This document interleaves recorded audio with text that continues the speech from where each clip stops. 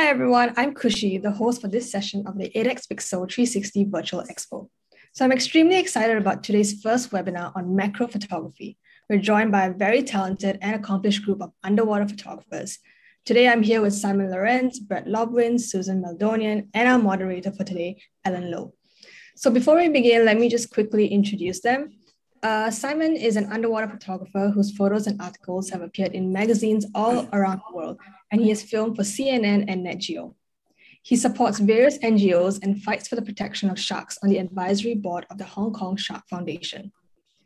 Next, Brett is a passionate and environmentally minded photographer, and he aims to represent marine life in its natural element without demonizing or sensationalizing an animal to gain attention for the wrong reasons. He's a strong advocate of protecting our oceans by raising awareness around the impact of single-use plastics. So Suzan is a photojournalist specializing in underwater and nature photography. Her images have been seen in many publications, and she has published 2 photo ID books of the strange and unusual marine life found at the Blue Heron Bridge in Florida.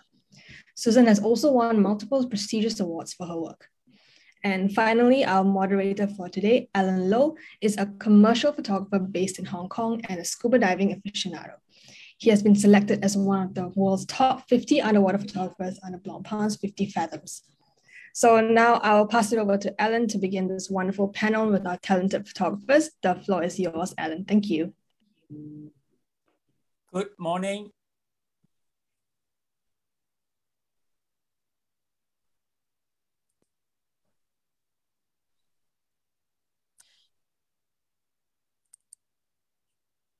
Good morning, everyone. This is Ellen in Hong Kong.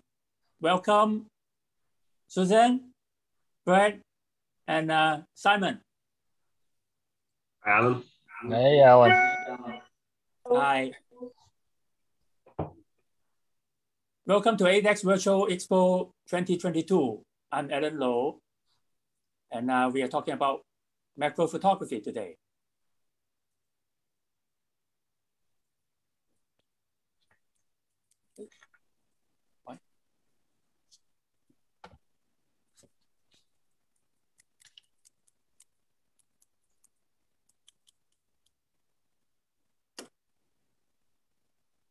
My screen is jammed. Ellen, you try to click onto the arrow. Yes. Yep. Oh, okay. All right. Sorry. So this is myself. My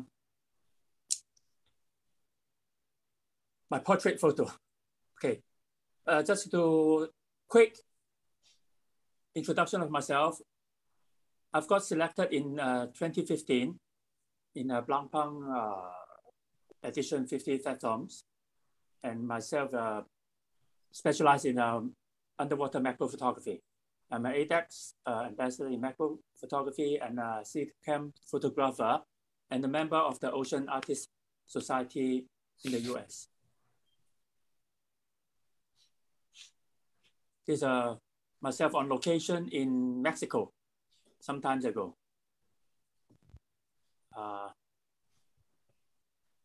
While I'm at work, but unfortunately, this photo doesn't show I'm having a macro lens.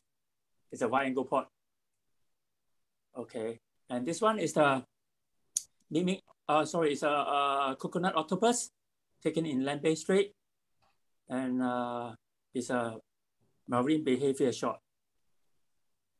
You can see the tentacles is stretching, and the octopus itself is taking the shell, 2 pieces of shell from the sandy bottom, and to take it as at its home to protecting himself.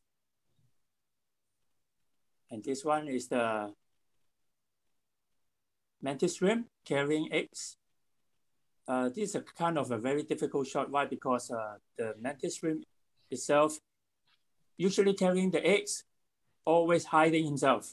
Very rare will come out to showing himself.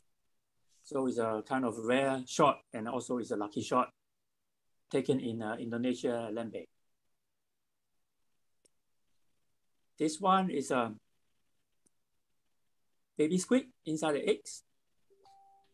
Because for my own preference, I like to take behavior shots rather than we call it ID shots. This is the book cover for the Blancpain Art Book 2015. This is the cover shot. It's a saw blade shrimp on the piece of hard coral. This is a flamboyant cuttlefish inside the eggs, almost about to hatch out. And this one is the goby guarding the eggs.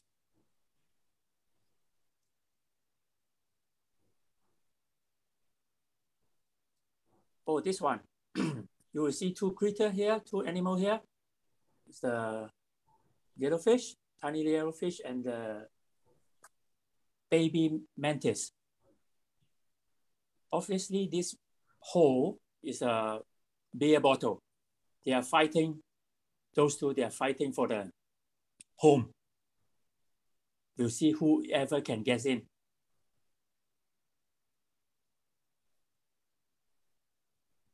This is a robust ghost pipefish. The one in front, near to the camera. This one is the female one is carrying eggs. Is pregnant.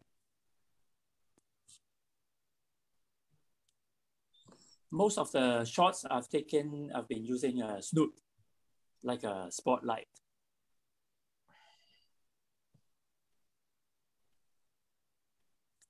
This one considered is a super macro shot. As everybody knows, pygmy seahorse is very tiny in size. The height is about 3 to 4 millimeters in height.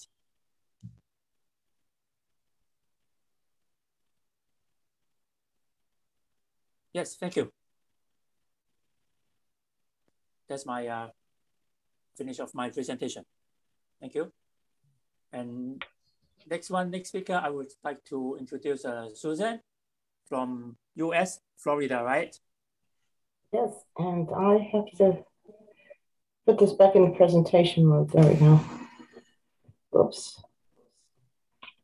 Okay, I need to share. Hold on one second. Okay, where is it? Here it is.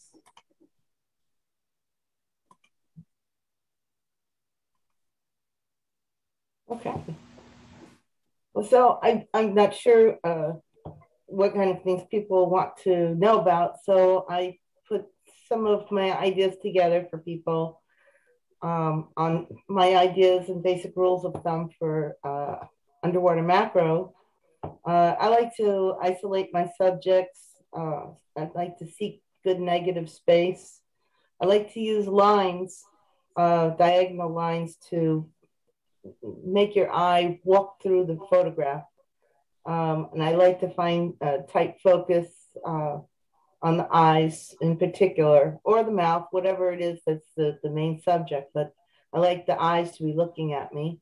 I'm good color. I'm always amazed by images that the background is, other than black. I've been doing a lot of black water photography, so everything's got a black background in that. But I do love to have colorful backgrounds because the ocean, when you look at it, is blue.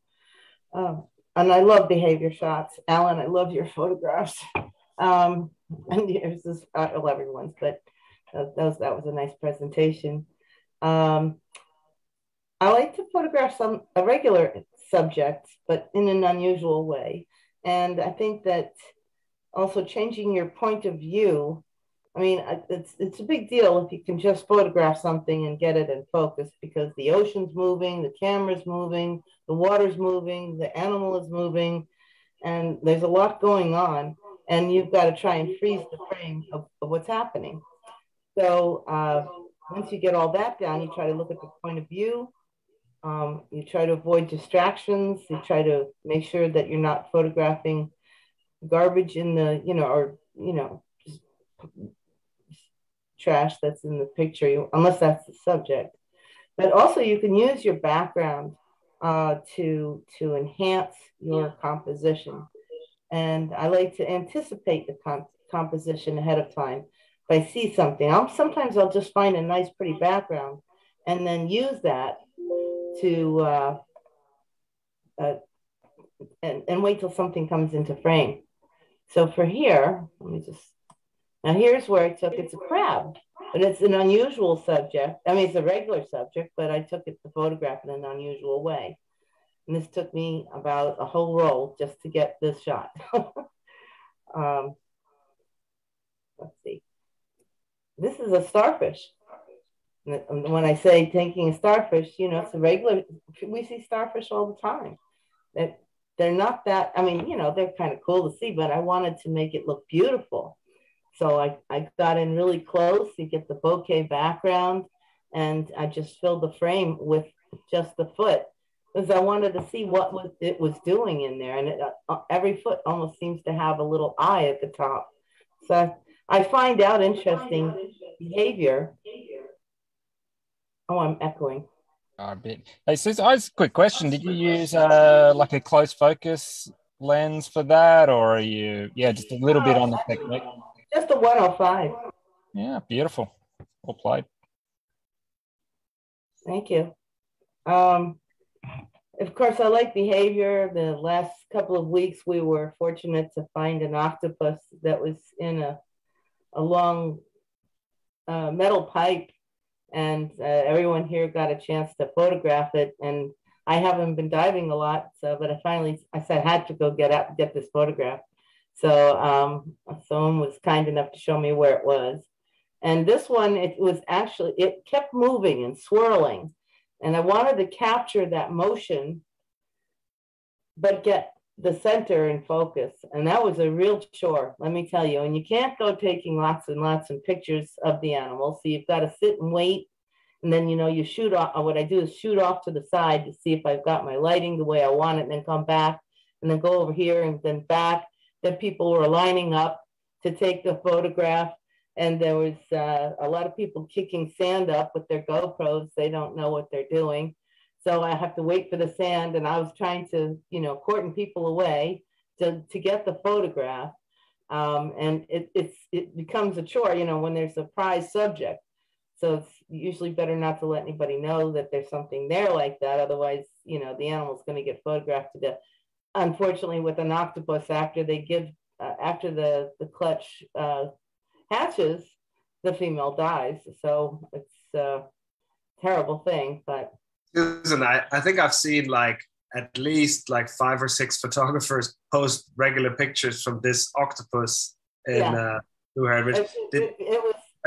Seems like thousands of people have photographed this octopus, but doesn't seem like the octopus was minding the attention, or did you have it? It was in a very long pipe that was probably 4 foot long, and it was at the back end of the thing. Its focus is to just keep aerating the eggs. I don't think it's really paying attention. Like in my photograph, the eye is behind its legs. Some people would wait and, get there early or go during the week or whatever to get the photograph and wait till the eye was in the center and everything was all centrifugal. And that would have been great if I could have. I was more interested in this tattoo look that was going on with the inking of the eggs, and trying to get a couple of eyes in focus and get some symmetry. And I love lines. So anything that's got you can feel emotion in this one. And that's why I like this particular image. And yeah, everybody and his brother photographed it. And this is a hairy blenny, and I photographed this with a snoot, the backscatter snoot, which was my first time ever using that snoot. And actually, that was one of the easiest snoots I've ever used. It was really a lot of fun. And one of the key things that you want to focus on is getting the eyes as close as in focus as you can, and learning the depth of field on with your camera, your rig, your setup, your lens, whether you're, 4/3 or you're, full frame or not full frame. You have to learn your camera and spend a whole day just taking pictures of one thing until you learn that camera inside and out. And that's really one of the best things you can do for yourself. Now, this is one of my black water shots, and this, of course, is out in the middle of the ocean. We go out here in the Gulf Stream current, and we go out over depth. It's about 700 to 1,000 feet below us, so there is no reef. And if you drop something, you'll never see it again, and you can't chase it. And if a subject decides to take off because it sees your lights and it darts down, your ears are going to get a workout. So I've been doing black water for the last 5 or 6 years. And this is a sea angel, and it was actually spawning these eggs. And I couldn't believe my luck, because I just never thought I would get to see this. And I saw this little the sea angel, they're really tiny. They're probably between the size of a grain of rice to the size of 2 grains of rice long. And it's quite something to try to photograph. And this was just kind of hovering and almost attached to this, clutch of eggs, which was amazing to me. And I took several pictures of it, and it never left. It just stayed there. But normally, if you see a sea angel, as soon as they see the lights, they take off, and they're fast. They're wicked fast. One of your biggest struggles with blackwater photography is the speed at which everything is going, and you have to be ready to go and keep that finger trigger happy and be in focus constantly to get your shots. And this is another blackwater shot. I love jellyfish. I could photograph, me and jellyfish, I could be happy all day long, trying to get all of the detail in these, in the tentacles. I can't tell you how many times I've tried to photograph this, and I finally got it, and I was just tickled silly, getting all the dottage, I call it, where you see all the little speckles. So it's a bit of a challenge to do this kind of work. You have to worry about your buoyancy. You have to make sure that you're not sinking like a rock. You have to watch your gauges. You have to watch your depth, and then you have your ears. And sometimes you'll see something, it'll poke for the surface, and you can't rush that, because your ears are going to give you they're going to argue with you. And this again is blackwater also. This is a little nautilus. It's a female, and it's running. This is a salp underneath here, and it almost looks like it's running on a wheel like a hamster. But and the little ears here are the signal that this is a female. So it's a female nautilus. It hasn't grown its shell yet, and the female nautilus has the shell, and the male doesn't. And she has that, so she has a place to put her eggs, and she can go up and go down. And the males stay small, and the females get a little bit bigger. I love this kind of picture when it's like, it looks like something else. Obviously, it's not running on a treadmill here, but it does look like that. It really looks like a circus act. That's really cool. In some pictures, I've erased all of the jazz in the background because I find it distracting. And but I've left it in for contests and whatnot, just because sometimes it's just fascinating. There's so much more. There's usually 9 things happening at once, and your job is try and focus on one. This is another snoot shot, and it's of a jawfish. And one of the things I love to photograph, probably more than anything else, is to try and capture the spirit of an animal, and to get that sincerity or get an expression that it's making. These fish can look very angry and very pissed off because they've got a mouthful of eggs, and they're usually stuck there. And this one looked like, well, please don't take my picture. So it spoke to me, and I wanted to throw that in there, because I just, in both of its eyes, getting both their eyes in focus is a problem for most lenses, unless you're the right distance or have the right lens for that animal. And I was thrilled that I got both the eyes in crisp focus. And then this one I have to throw in there because during COVID, we couldn't go diving. So I went in the pool to try out some ideas, and I was getting buzzed by these bees kept going over my head, and I'd have to dip down, and they were like almost attacking me. And I thought, this is crazy. So I got underneath the water. I went and got the tank, and I got under the water, and I had the tank going behind me. And I just laid there, and then the tank wasn't working because the bubbles were blowing everything away. So then I got a snorkel, and I just sat there with the snorkel. And this bee came down and it buzzed around in a circle, and it was just coming just screeching to a halt, and it died. So they were dying. They were using the pool as their burial ground. Who knew? This is going on all day long. Unless you're paying attention to something, you don't know what's happening. So actually, one of the photos that I'm going to have in my presentation, I was photographing seahorses, and I got stung on the face by a bee in the water. Oh wow! So that image to me, it evoked a whole different emotion, getting stung on the face and then blowing up. So there you go. Well, at least they evoked an emotion. We're afraid of bees. I'm allergic to bees, so I was afraid it was going to fly into my snorkel. So I didn't, I was just waiting to suck one of those things down, and then what was I gonna do? But it was so cool because I couldn't believe I got the photograph, and then it came out, in focus. And I mean, this took me hours. I can't tell you how many times I tried to photograph this and to get it in focus. And just as it starts to die, it gets bubbles. So it lands. I have other photographs and there's no bubbles on them. And then like within a minute, they start to develop these bubbles. So, there's behavior going on around us everywhere. And then this is a conch. We have the West Indian fighting conch that come in here, and they do this whole spinny thing, and they come in they migrate here to spawn. And I'd never seen one out, and I'd never seen one have a face. I've never seen a conch with a face. I've seen the two eyes and the shell my whole life. I've been in the doing underwater photography 30 years. This is the first time I saw the whole animal out, and it was alive and kicking, and I didn't know they could do that. So I thought that was pretty cool.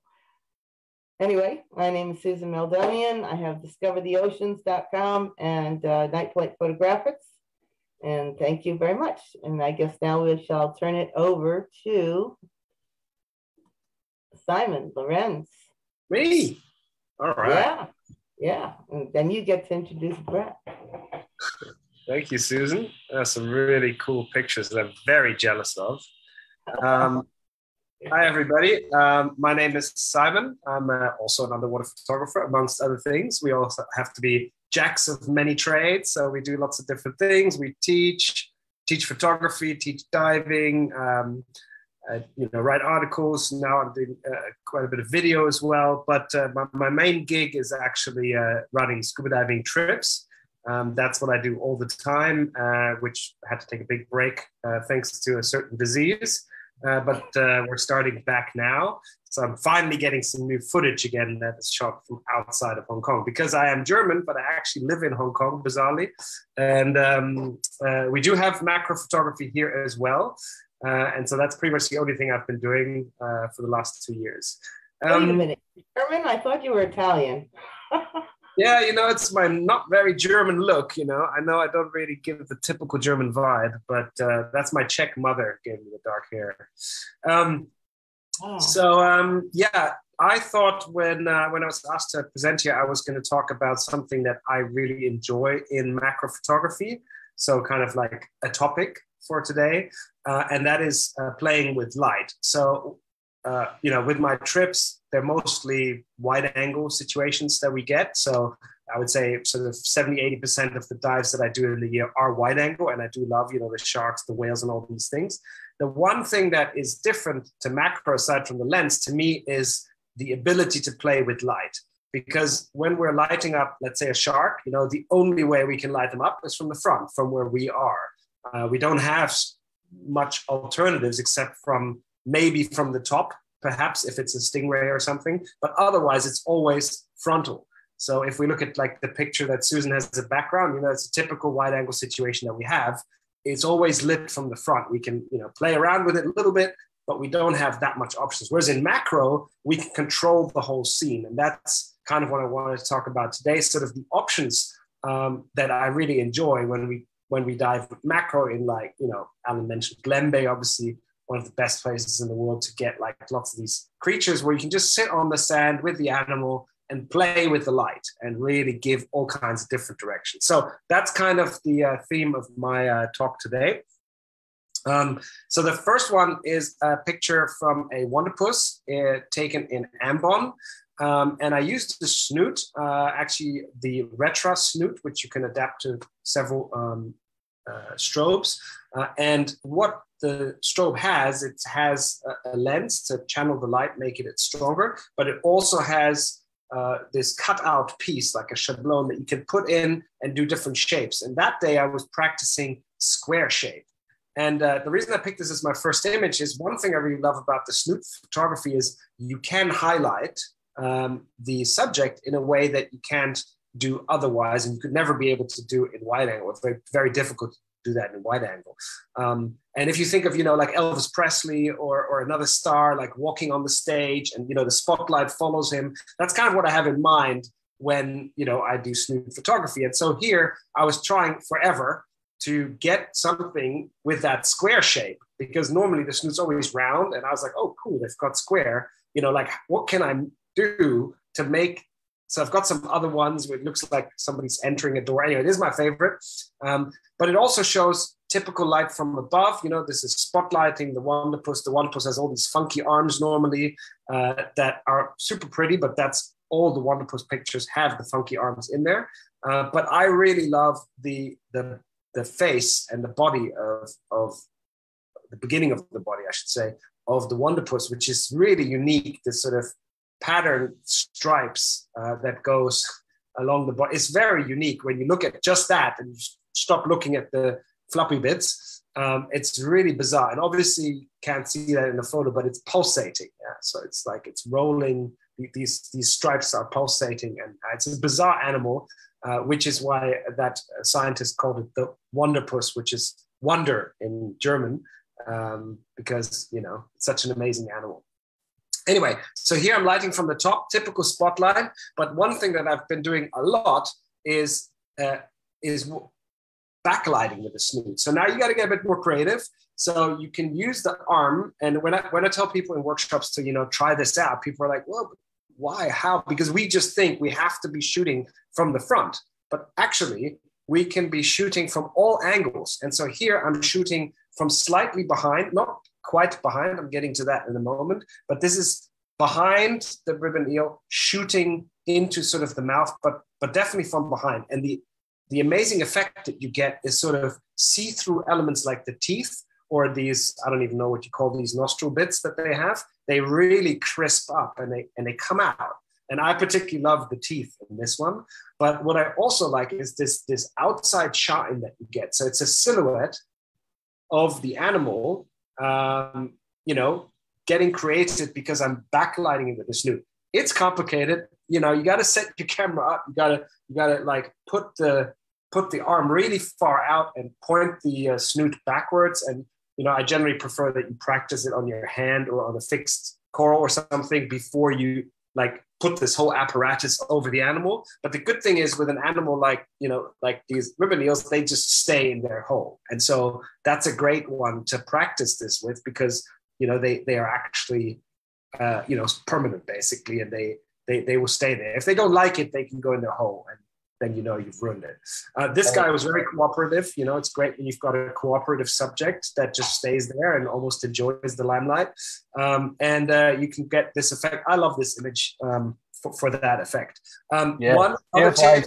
Simon, could I ask a couple of questions? So this you had it, you had the strobe on the arm, you're still attached on camera, or were you starting to now go into the world of off-camera strobes and all the rest of it, or is this still done on arm? I think you mentioned arm was right out, but well, that's a very good point actually, because if you've got a buddy or a dive master. Like if you're diving in Lembe, for example, they're really like reducing the amount of divers. So very often the place that I go just does two divers per dive master. So you can actually get the dive master to hold it for you, right?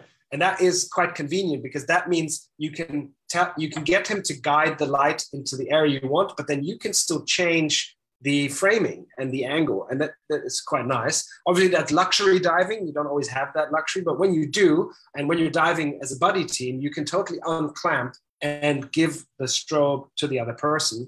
I only find what happens is then you start communicating and then you start working, and there's a tiny animal in the middle. You need to be careful that you don't drop your 20-kilo apparatus right on top of its head, which again with the ribbon it would be okay because it could just disappear, but other animals will be harder. That's in this case I did it by myself, but I have done it where you give it to a dive master. And also some people only have very short arms. I generally go quite generous with my arms because that's really useful if you have the reach. But it's really weird because like camera's totally lopsided. It takes some time. So I heard a rumor that you traveled everywhere with an assistant that carried your bag from the minute you left your door out of Hong Kong to the dive site. Yeah. No, the assistant is called Simon, and he carries everything really well. He does a really fabulous job at setting up my equipment for me. No, that luxury is not there. But you can definitely buddy up in teams to do that. I find it really difficult to do that because then you're chasing the light, depending. I mean, if you have somebody who knows what they're doing, you're still chasing their light. So I found that if I create my own erector set with extra arms and loosen them up just enough so that I can point them where I want on the subject, then I just have to hope for the subject to stay put, in one particular area and not move around. But yeah. I've also, with the snooting, I'll add a second light and I'll turn it so that it's facing outward. And so that I'll just get just the edge and to get that see that rim of light you've got on this shot here, Simon? So I'll put it off to the side. I don't remember if I did that here. I do that sometimes as well, just to create like sort of a fake sunlight in the area. But this was, I think, also in Lembe, if I remember correctly. And, the substrate on the reef is really crappy there. It's not nice. So you really do end up doing these dark shots all the time, which I agree, it does get boring sometimes. But yeah, no, I do that as well sometimes, pointing the strobe up or just putting it really far behind and just sort of very gently lighting the area. Yeah, no, I do. Actually, I'm going to show one where I am doing the combining images. But before, I'm going to show an image, which now that you're saying it, I actually think my buddy Adam Broadbent, who started Zoo Blue scuba diving later, I think actually this was a shot where I gave him my snoot. I think so, because this is an animal that's not as stationary and is moving around. The reason I show this is now shooting almost entirely through the animal. I call that X-ray style. I mean, it's not a shot that you want to do all the time, but it's kind of cool to see because you can see sort of the insides of the animal. You can see the guts, you can see the eye. I tried it in Hong Kong when we had ghost pipefish last year, and you could even see the eggs when they're holding it with their fins like that. So it's kind of an interesting way to play, but if I remember correctly, actually, I think Adam was holding that and I was sort of going with the animal and he was following.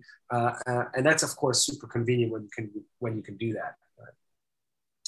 Nobody understands me underwater. I can do hand signals all day long.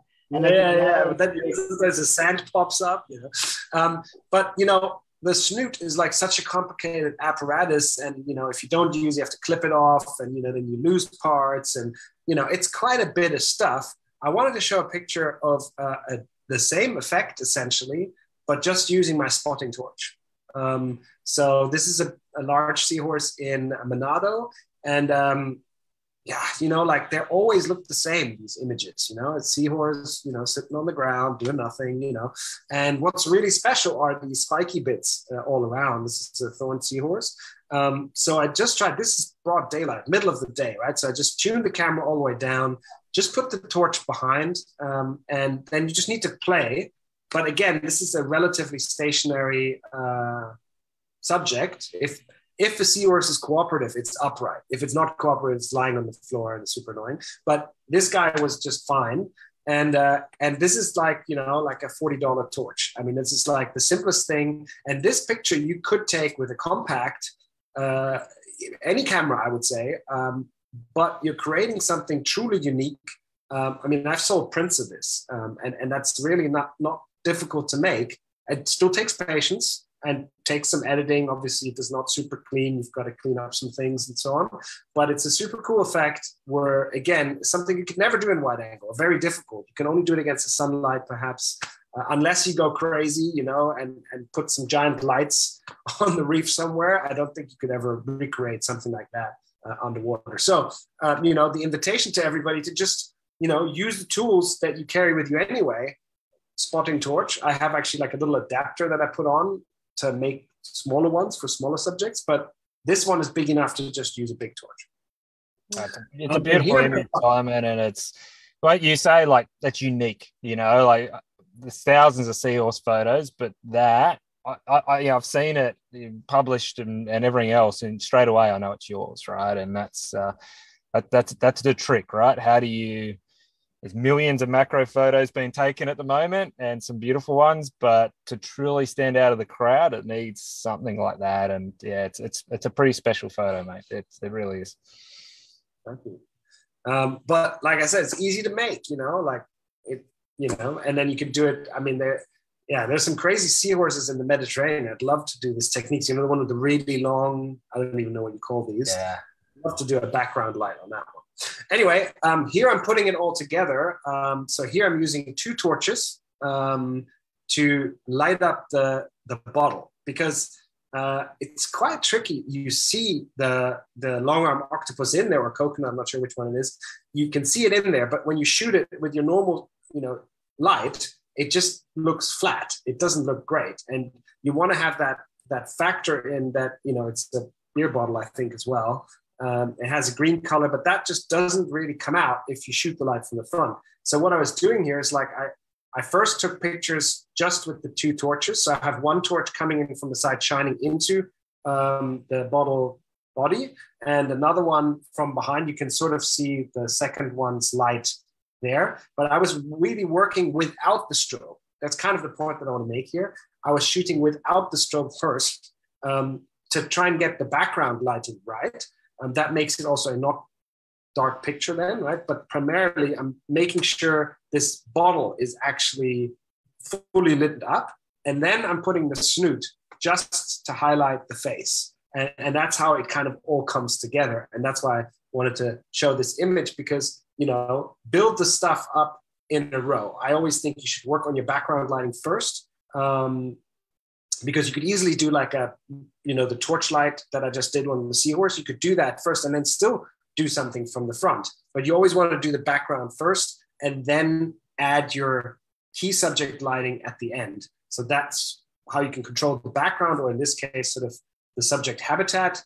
And then you put your highlight onto the subject. I really like this image. Yeah, I love it too. And yeah, you touch on something. When I do like courses, I actually try to talk through. Think about a photo has 2 exposures. The one that you're going to do with the camera and the lighting that's there, be that constant light or ambient light, and you want to expose for that for your background.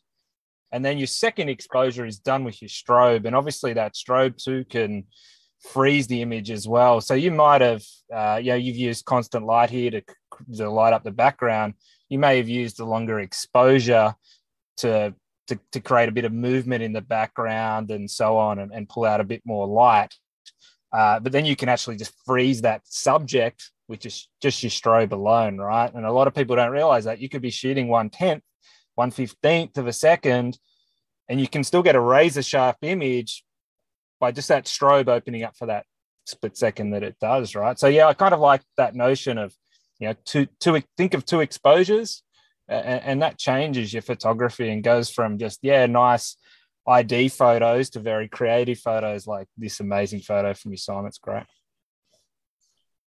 Yeah, and I mean, you know, we have millions of photos available to practice, you know. Suzan started photography when it was still a roll, you know. You had 36 shots per dive. That was it, you know. Now we can do thousands of shots in a dive. So just shoot and check on your screen. The other day I was doing a talk with Tobias Friedrich, who was, you know, one of the big photographers. And he was like, make sure you look on that screen. You know, you need to zoom in. He zooms in on his camera screen to make sure that the right thing is in focus, because that's the worst. If you spend all this time and you come home and then you look at it, you're like, oh, that's actually the wrong thing in focus, right? Particularly in macro, that happens quite often. So you need to double check that as well. Anyway, I'm going to go to the next one, which is a different way of bringing light and color in. So Susan's going to be happy for this one because it's got background lighting, even though it's a macro shot. And I call this one "Put Your Hands Up for Detroit" because, you know, it's the lure from the orange frogfish is sort of going up and down. And in the back, you've got disco lights. I call this disco bokeh. People call it different things. But essentially what we do is we put something artificial into the background. It's not everybody's cup of tea, but I think it's quite fun to do. So I try to buy like glitter material, but it needs to be something that's actually permanent, so it doesn't come off and, you know, ruin the environment. So I usually buy I go to like a clothing store or like a costume area or textile where these things are sewed on so they don't come off. And I don't buy glued bits. So stuff that doesn't like trail off. And then I clip that to a little slate, which you can stick in the sand. And then you need to either use a torch or, again, use like a strobe to make these things sparkle, and then shoot it with a wide aperture. And then you can get sort of this bokeh effect. So this doesn't have any special lens. There's certain lenses like the trio plan that people use, but that's, I think, overkill unless you're, you know, doing this for a living. But this is an effect, again, you could do with any compact camera. I'm also using a snoot again to spotlight the, you know, the disco frog. But the background is just lit with a torch. So your options here. Final one is something that that was actually kindly chosen as the poster image, I think because it had a lot of black. This was actually a chance photo. You know, I just had a 60mm macro on, and we were coming back from a night dive in Komodo. Pretty mediocre night dive, really. And we're swimming back to the boat. I mean, we'd already surfaced, and then it was like, oh, the boat's there 30 meters or something. So my client, or my guest, was like snorkeling ahead of me, but I always find it easier just to dive right under the surface. So I'm like swimming, and suddenly this tiny little orange thing comes between his legs, you know, and like I immediately knew what it was. Never seen it before. I only seen pictures. This is a Pinatus batfish baby. You know, it's an insane animal. The fact that it's completely outlined, I mean, it's just insane. The grown-ups are also insane, but your photography is kind of limited. It's always the same, you know, all you have is this outline. Some people do like sort of a black shot, so you just see the outline. And other than that, you know, it's just like, oh yeah, it's got a margin. Anyway, what I had always envisioned in my head was if I would ever get to see one of these things, I would do a slow shutter picture because these things wiggle. And the point why they have this outline is that, you know, when you do that in a motion, it confuses predators. They just don't really know what to look at, and they'll give up. So as soon as the thing sees you, it will start doing this, which is perfect for slow shutter photography because we can try to get that motion in. But doing that just below the surface and getting the right exposure time, I can tell you, is a real tricky task. Took me lots and lots of photos to get anything remotely. I mean, I would have even wanted some more swooshing there if possible, but it's so hard. You need to find your right exposure, which was 1/10 in this case, but then you need to strobe light it, get that right. I ended up actually using one strobe that worked better for me, and a quite strong video light. So the trailing bit is much better if you've got artificial light in, because otherwise you just will never get the trailing bit in. So you need to actually flood it with light so that this trailing bit will be recorded and then freeze it. But then you have to be careful not to overpower. It's really tricky. But anyway, it worked out. And this is also light because that is not different light sources. It is in a way, but it's also deciding how long do I let that light come in and having those effects. So that's why I picked that as my closing shot.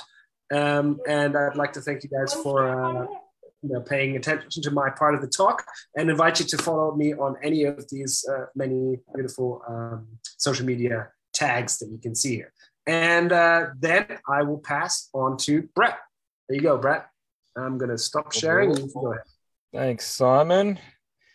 Pretty tough to follow those sets of images, but I'll try my best. But thanks, Simon, for setting the bar way too high.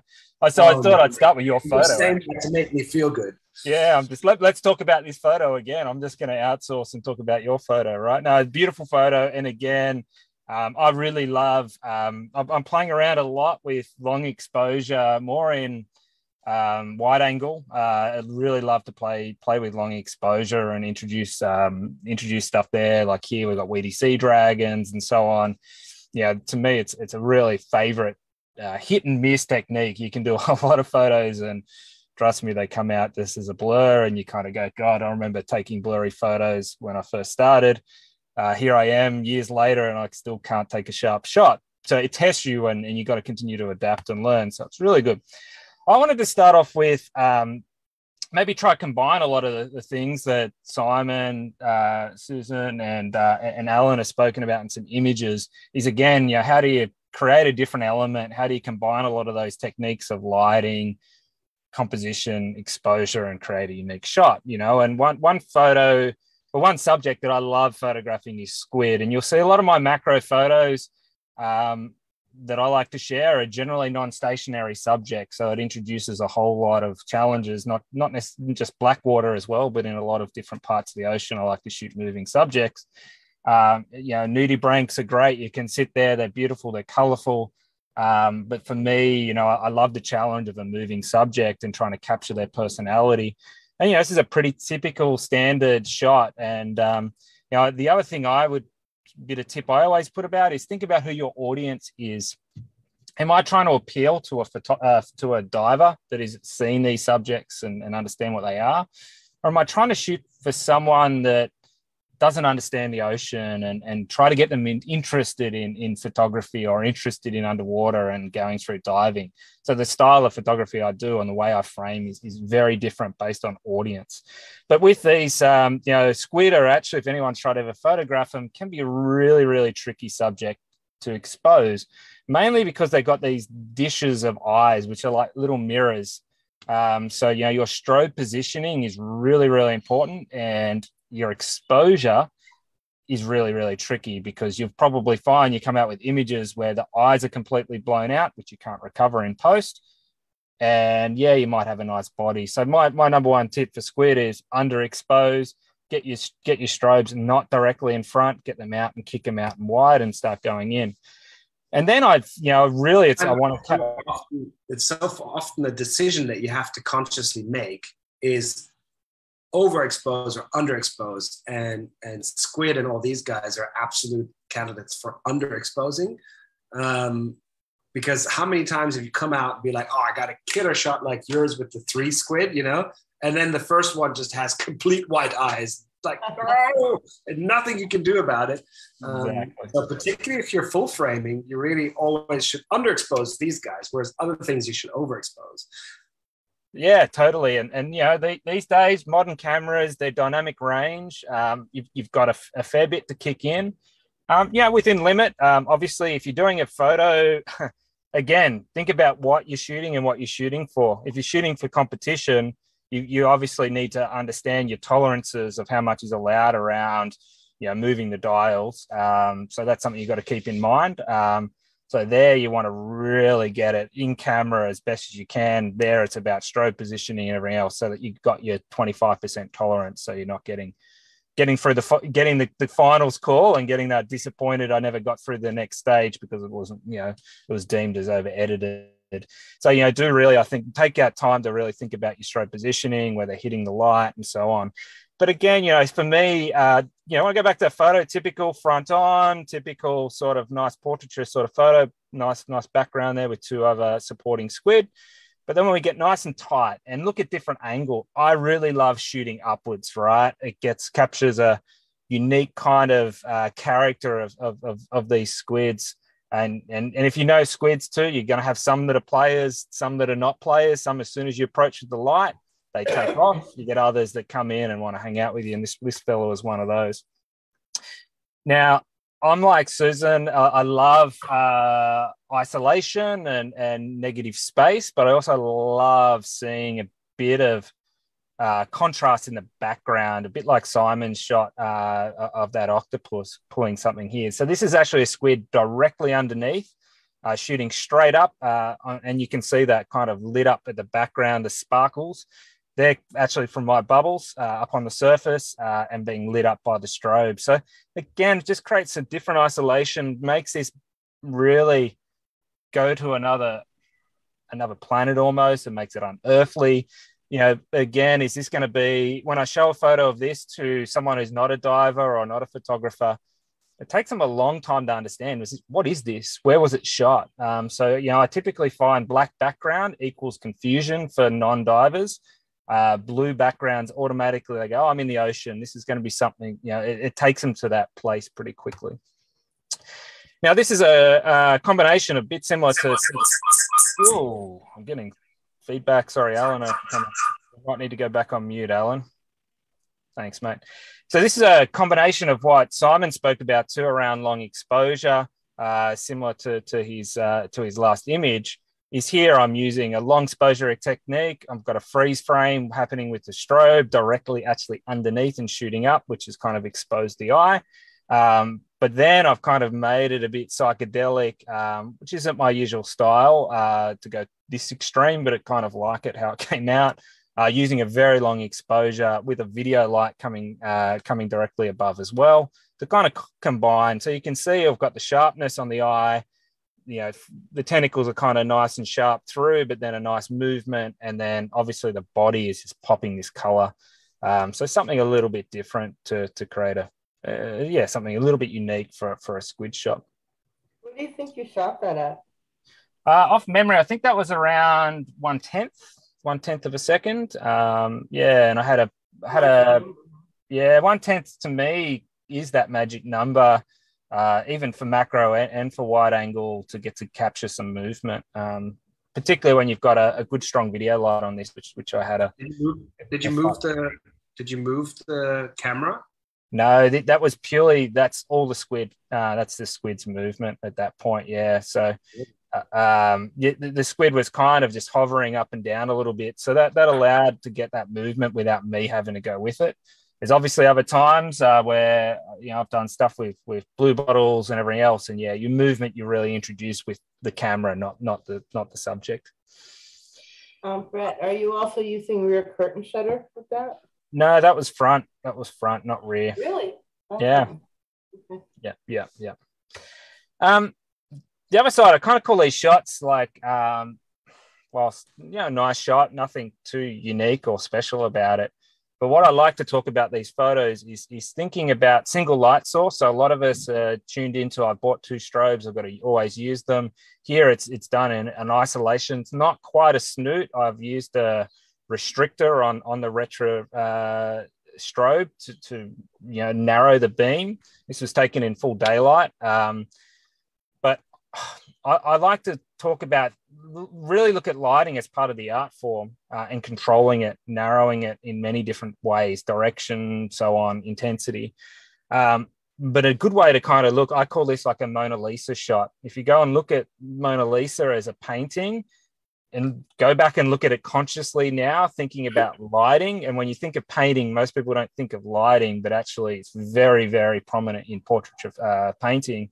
Go back and look at the picture of Mona Lisa and take a real note of the single light source and how it's coming across. And that's really what sets that painting into a league of its own. So again, think about that in your photography. Now, this is one of my favorite subjects. This, I So want one of these so bad. yeah, we've been really lucky over the last couple of years to be getting thousands of these washing up on our local beaches. And I've got a whole new series. But this one was shot 6.5 years ago. I got out of hospital the day before and was not in a good shape, but heard they were there, got into a rock pool and managed to capture this shot. And what's different about this shot for every glaucus photo I'd ever seen before, so this is called a glaucus. It's a part of the nudibranch family. They float on the surface and you're actually seeing the underside, which is normally the bit that floats on the surface, and they counter shaded and everything else. Really amazing little animal. But this shot, every glaucus photo, amazing glaucus photo I'd seen, and even had won underwater photo comps, weren't actually underwater photos.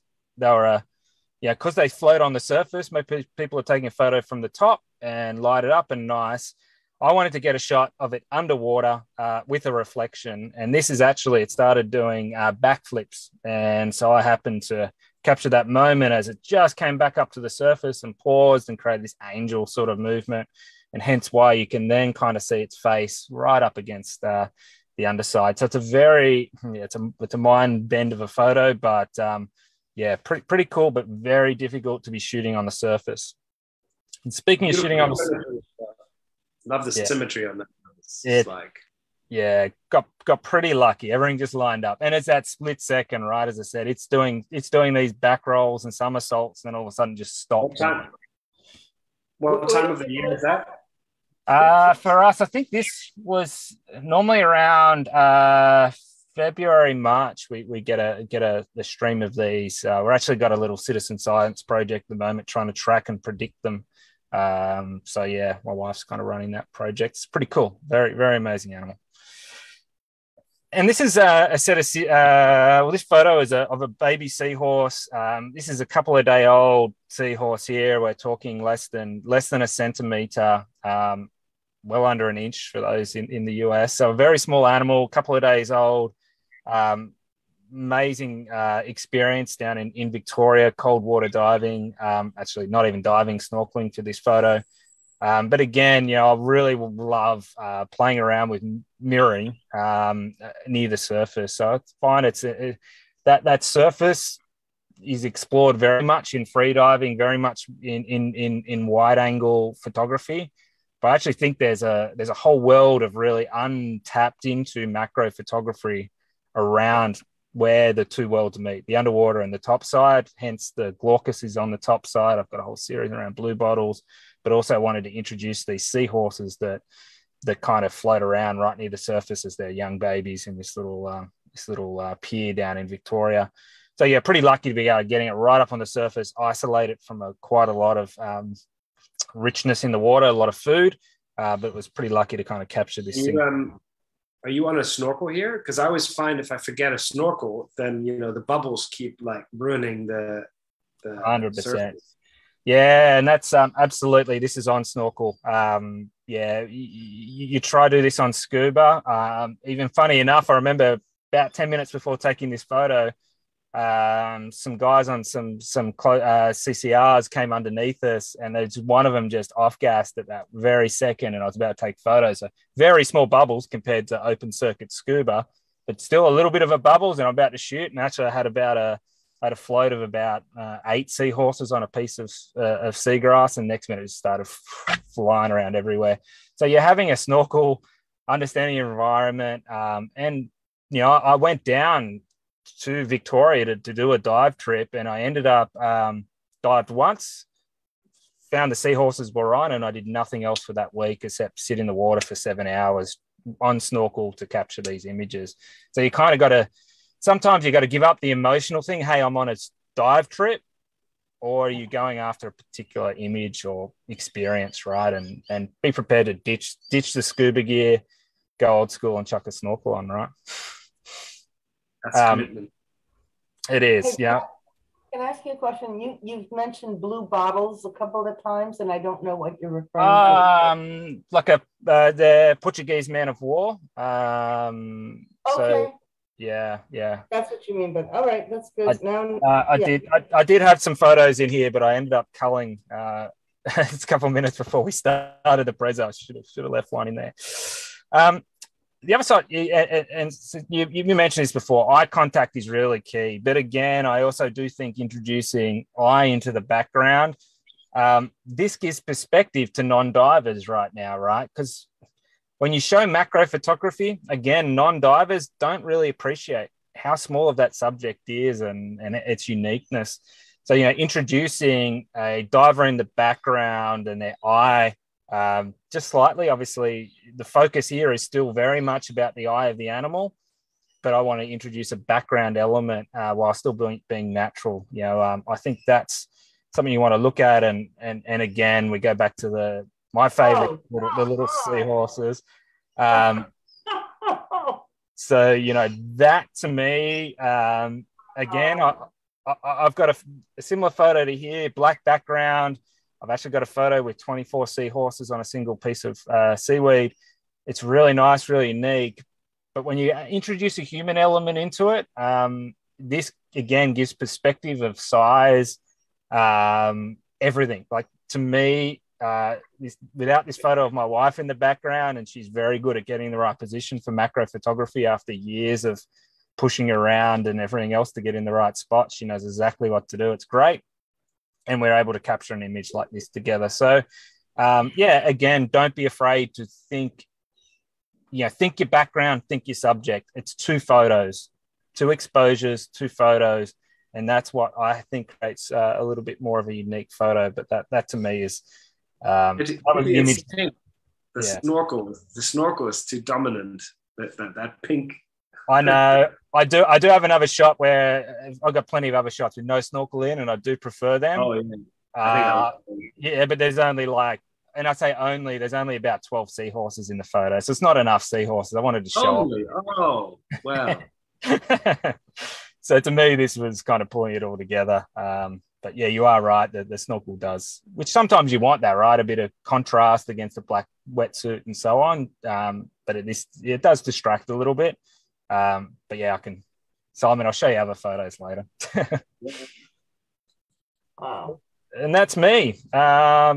Really, thanks to ADEX. Alan, thanks for hosting us. So I loved the set of images today, and feel free to hit us up and look forward to chatting. Yes, thank you for having me too. I appreciate it. It was very nice to be here, and nice to get to meet you folks. And Alan and Simon. We'll be doing some more with Simon soon. And Brett, I'm going to have to talk to you some more for sure. Likewise. Thank you. Yes, from my side as well. Great hanging out. Well, yeah, I'm back. And I just like to thank all of you for taking the time today to join us and share your amazing photographs with us. Super blown away by so many of the images I've seen today. And I'm not sure if you guys are aware, but the ADEX show is happening, and it's finally back after 2 years, and it's happening on the 16th to the 18th of September this year in Singapore. So I really hope to see you guys in person at the show.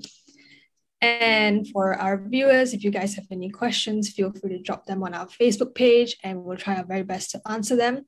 Stay tuned for the next session happening shortly, Why Liveaboard Diving with Mark Broderson. So thank you once again, Simon, Brett, Suzan, and Alan for joining us today, and I hope to see you soon. Bye, guys. Thank you. Thank you. Yep. Okay. How are we going?